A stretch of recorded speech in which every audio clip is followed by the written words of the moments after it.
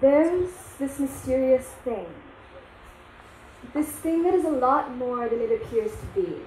This thing that ties humans to the rhythms of nature.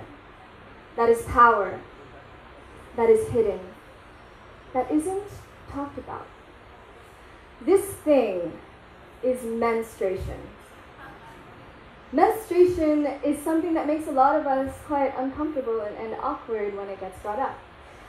Even though at this very moment and on any given day, there are over 800 million adolescent girls and women worldwide bleeding, menstruating every day.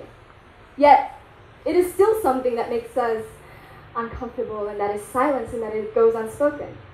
And this makes no sense. So we're going to talk about it today, and we're going to begin to see the true significance that it holds. Let's start with the word itself. Men. Menstruation is pretty deceiving, right? The word men actually derives from the Latin word mensis, which means to measure month and moon, which makes a lot of sense when you think about how humans gained their understanding of time and measurement, because we got that through observing the moon and its cycles. But how did we get to that? Through observing women. Because a woman's menstrual cycle is the moon cycle. Let me show you. Let's look at the cycles of the moon. We're all very familiar with the moon, right? So it goes from a new moon, it's darkening, and then it starts to wax, which means it gains light, and then it goes to the full moon at the fullest of its light, and then it wanes, it darkens, and it goes back to the new moon. Let's apply our menstrual cycle to this and see how it's tied in. First, we have the menstrual phase, where we bleed and our uterine linings shed. That co-aligns with the dark moon.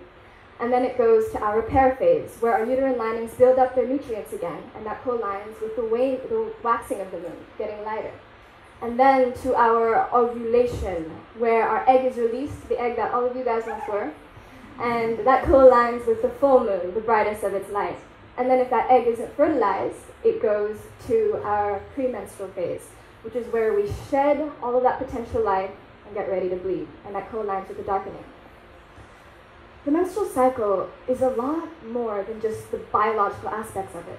It's a spiritual and emotional cycle. I mean, you can't deny this. The stereotype of menstruating woman is this moody, hysterical, sensitive person, and that's true.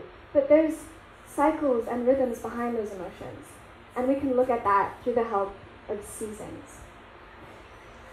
So when we bleed our new moon, we can see it like winter. It's our dark, still phase of reflection. And then we go, we go to spring, where it's our repair phase. All the nutrients are building up again and we're gaining energy. And then to summer, our full moon, our ovulation, where everything's ready to go. And then to our autumn, where we begin to shed the darkening of the moon, to our premenstrual phase. Now this is a phase that's very challenging for a lot of women, including myself. Our minds can become sticky like peanut butter, just critical and negative about ourselves and about everybody around us. And if pressure's on to remain in the outside world, tending to our everyday needs like everyone expects us to, we can become even more irritated and irritable. And some women even get depressed. And then we go back to our winter, where we have no choice but to bleed and to let go of that entire cycle and prepare for the new one to come. Not just women are affected by these cycles, the entire planet is. One of my favorite examples is plants. So what happens to plants is that when the moon is waxing, gaining light, all the sap and the nutrients of the plant focus on their upwards growth and reach up.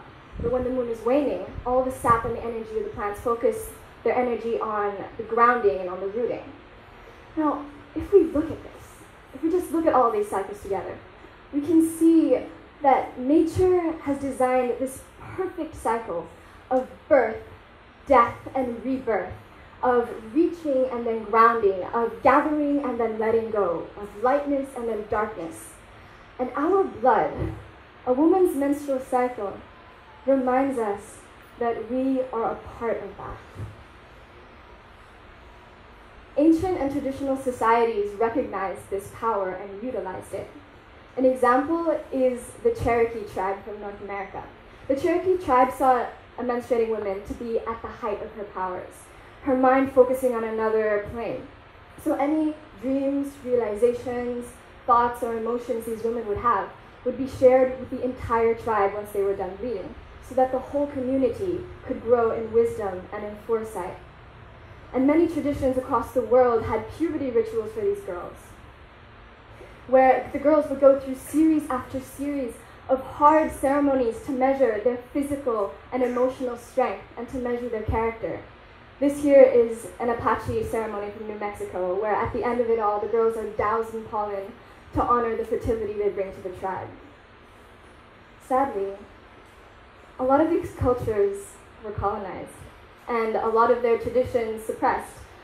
They're still going on today. These traditions still happen, but they're extremely marginalized.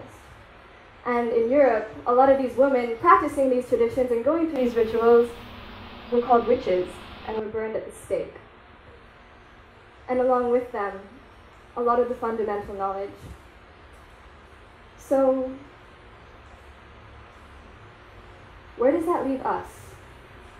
That leaves us in this place of forgetfulness, where we have alienated ourselves from our own cycles and in turn from the cycles and the rhythms around us, where we work against the natural rhythms of nature as opposed to with them.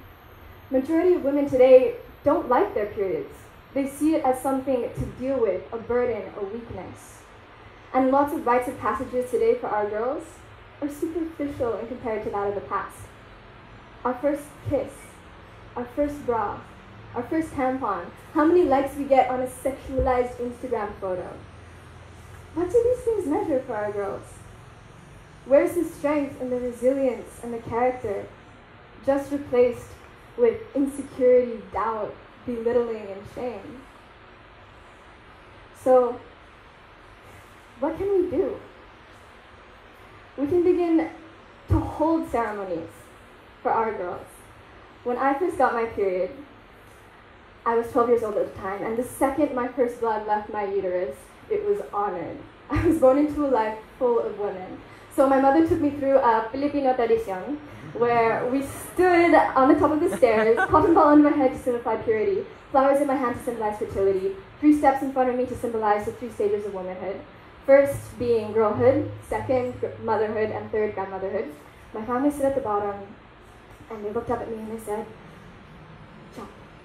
And so I jumped, and I landed just fine, and I remember feeling proud and strong and beautiful. But it wasn't long before I realized that not everyone experienced something like this. And a lot of my friends at the time had pretty uneventful first bloods, and some even traumatic. So I myself began to whisper about my blood. And that whisper turned into embarrassment, which turned into shame. And then I asked, is this it? Is this menstrual cycle really just pain and annoyance and frustration? Is that all? Is everything that a woman goes through for most of her life and that made the lives of every human being possible, is it really just pain? And the answer is no. It is so much more. Like we talked about with the cycles, menstruation is a biological blueprint that ties humans to the rhythms of nature. We've looked at the moon, the plants, the tides, that is in us. So what can we do? We can remember. We can begin to teach each other. I cultivated a curriculum for middle school girls during my project, and I got the chance to teach it this semester. I was Gabrielle, and it was so much fun. These girls were together, and we would reflect all the time collectively and individually. We would teach and talk about a lot of the things we're talking about right now. And by the end of it, we were saying, these girls were writing in their journals, I now feel like my period pushes me forward rather than holds me back. I feel like I'm more in touch with myself and the things around me. I'm more in touch with the girls in my class. But sadly, a lot of sex ed doesn't do this.